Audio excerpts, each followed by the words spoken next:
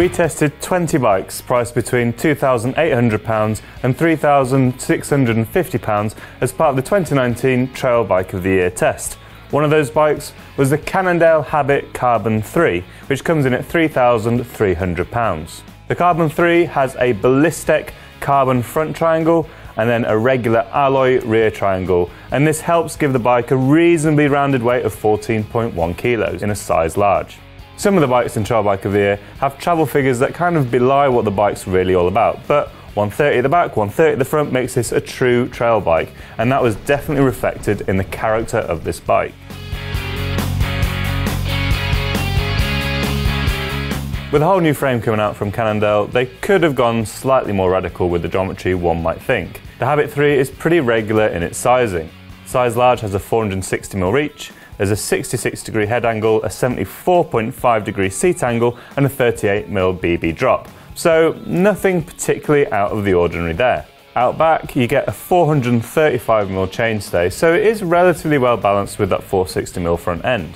The bike rolls on a pair of 4mm hubs with Stan's arch rims and a pair of Maxxis tyres. Up front there's a 2.5-inch wide trail Maxxis Minion, which is a real nice front tyre to see on a bike like this. Pushing the bike forward is a largely SRAM GX Eagle drivetrain, however cheekily they put an NX Eagle cassette in there, so you lose the 10 to 50 tooth range and you get an 11 to 50 instead. Now this wouldn't be an issue, but if you do want to upgrade to a wider range cassette in the future, you will have to get a new free hub.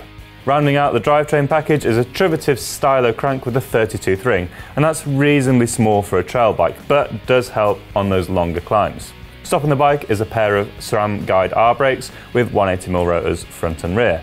Finishing off the kit is a largely Cannondale C3 branded finishing kit, so that's bar, stem. You also get their low down dropper post as well. Dropper post comes with size specific drops as well, which is a nice touch. So the small bikes get a 100mm drop, mediums get 125, and then large and extra large get a 150mm dropper. Sat on the top of this is a fabric scoop saddle, which tends to be pretty popular amongst most testers.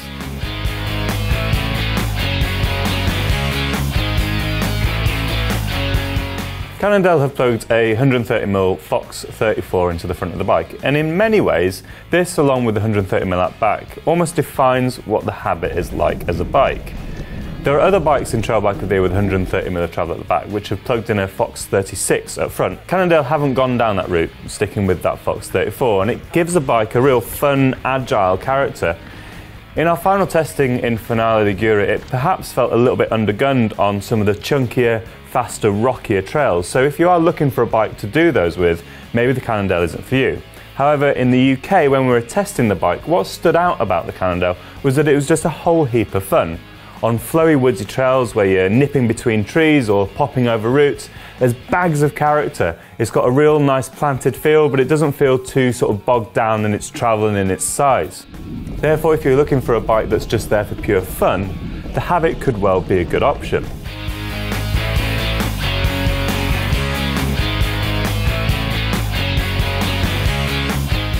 The suspension on the back of the bike is relatively neutral. It doesn't throw up any particular surprises, as you'd expect from a traditional 4-bar linkage system. It climbs reasonably well. If you're going to really mash on the pedals, yeah, you'll get a bit of bob out that back end, but there is a lockout there for smoother climbs, or if you are going to go and do that. But stay seated, it pedals pretty nicely up most climbs. We did find that the 74.5 degree seat angle isn't super steep, and if you had a slightly steep one in there, it would put your hips nicely over the pedals, but it's not a huge criticism at this point.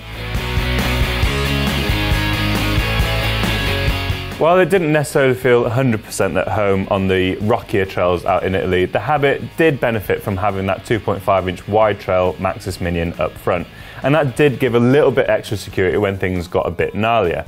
So if you are going to have a bike as an all-rounder and you do occasionally want to hit things like the bike parks or those tougher trails, the Habit will survive there. Maybe just put a bit more air in the fork and keep it a bit more propped up. It will be okay. It's just not the bike we would necessarily choose if you're going to try and do that all the time.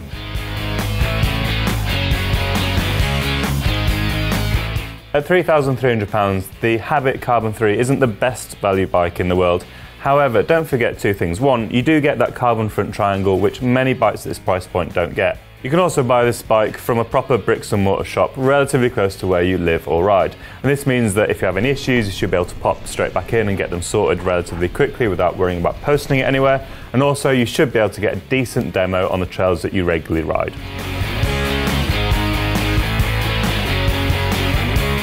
So the Habit didn't blow us away with any radical performance advantage over other similarly spec bikes. But what it did do was affirm to us that trail bikes are just loads of fun.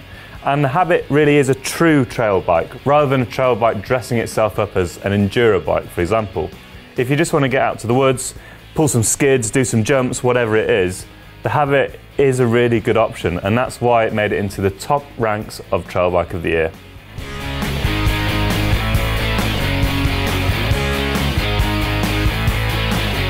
So is the Habit going to be in your shortlist next time you're buying a new trail bike? Let us know in the comments. And in the meantime, don't forget to like and subscribe.